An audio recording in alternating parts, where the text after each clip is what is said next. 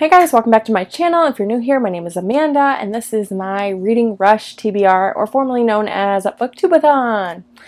You guys, I love this readathon. I've been participating in it every year since I started this channel, which was 3 years ago now, I think.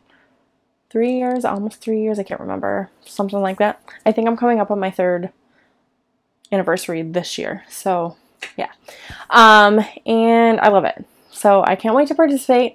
I know I'm a little late to the game because the readathon starts on Monday. I think it goes from Monday the 22nd until Sunday, and I think that's the 28th. I believe. I could be wrong, but I think it's the 28th. If not, I'll flash it across the screen so you guys know. Alright, so there are 7 prompts, and I'm going to go through those now. Prompt 1 is to read a book with purple on the cover. I chose How to Walk Away by Katherine. There's some purple flowers here and here.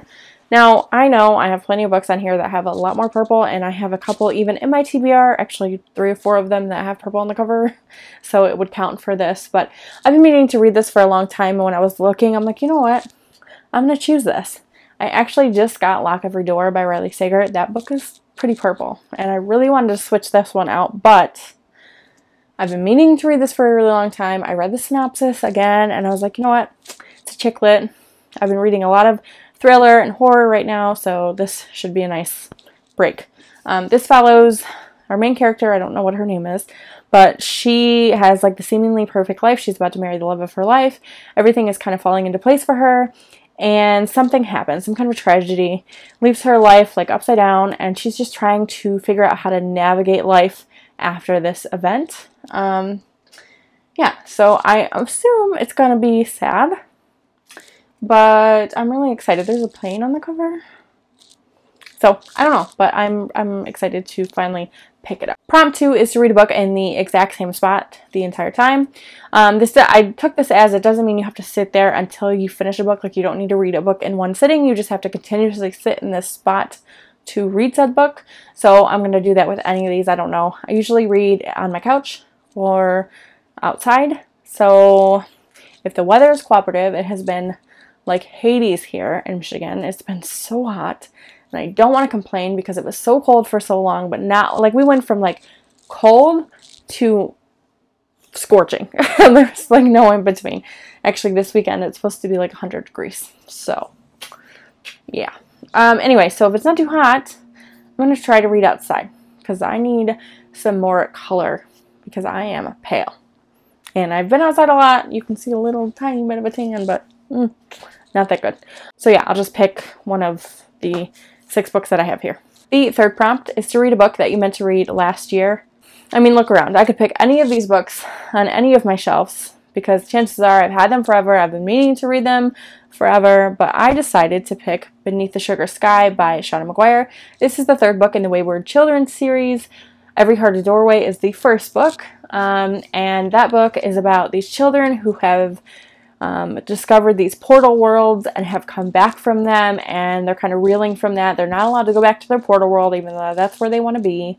Every child has been to a different world, dependent upon what they want or need, but they can't go back once they come back to Earth, or to our world. So they are sent to this school to try to become normal again. So that's the 1st book. I love those books. I've read the first 2, this is the 3rd. I have the 4th, which is In an Absent Dream. The 5th book comes out, I think, the end of the year. I've already pre-ordered it, so I really need to catch up. So I'm going to take the time to do that. This also has purple on the cover, so I could use that as well. The 4th prompt is to read an author's first book, and so for that I chose We Set the Dark on Fire. This is by Tehlor Mejia. I'm probably butchering that, so I apologize. I heard about this over at Jocelyn's channel, Yogi with a Book. She was talking about it, like raving about it, and I was like, you know what? I'm gonna buy that. So I did. It's gorgeous, purple on the cover as well. So basically, in this world, the political unrest is crazy, right? And if you are one of the elite, you can afford to send your daughter to this prestigious boarding school. at the boarding school, they're going to learn how to become this trophy wife or caregiver, and once they graduate, they'll be married off or given to a family, and then they'll be like set for life. They won't have to deal with any of the political rust that's going on. It's kind of be like out of sight, out of mind. And our main character has some dark secrets that could blow up her spot, pretty much. So yeah, I'm pretty sure it's about a rebellion though, and I'm all for it. I just read a book kind of similar to this, and I cannot remember what the hell it's called. It's by Suzanne Young, the author of the program. It's a new release.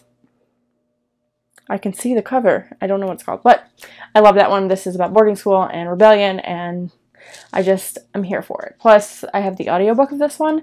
I've heard the audiobook's fantastic, so this next book is going to cover prompts 5 and 6, and those prompts are to read a book with 5 or more words in the title, and to read a book with a non-human main character. So for that, I chose My Favorite Thing is Monsters. This is by Emil Ferris.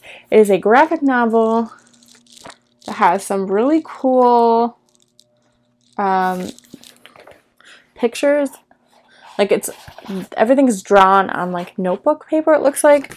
And I heard about this from the Books and Freezer podcast that Stephanie puts on, and I love it. Like I love that podcast. If you guys like horror, you should definitely go check it out because it's great. But this, I mean, I think it's just about some monsters, and monsters are non-human, right? So I think this will work for that prompt. It is a thick boy, okay? But it's a graphic novel, so I think I should be able to get through it no problem. And honestly, I'm thinking about when I'm starting to get burnt out from reading so much so quickly, I can probably pick this up and read some of it. And it also has 5 words in the title. My favorite thing is monsters. So I'm really, really excited for this one. I've actually meant to be reading this one for a long time, and I just have not got it from the library. So picked it up, got to read it. The 7th and final prompt is to read a book and watch the adaptation. For that, I chose Sharp Objects by Gillian Flynn. Now, this has a TV show adaptation. I believe you're supposed to watch a movie, so I'm cheating just a tiny bit here. But I really want to watch that TV show. I doubt that I'll be able to get through that TV show in a week, especially if I'm trying to read all these books. But I will commit to watching the first 2 episodes. Try to get a 3rd one in there if I can, but I'll at least commit to the first 2. I think they're an hour long. That's about as long as a movie, you know. But this book is the only Gillian Flynn that I have not read yet.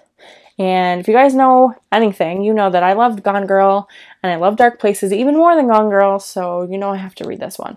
I also read her little short story last year for Booktubeathon, I believe, and I really liked that as well, even though it was like 50 pages, but it was good.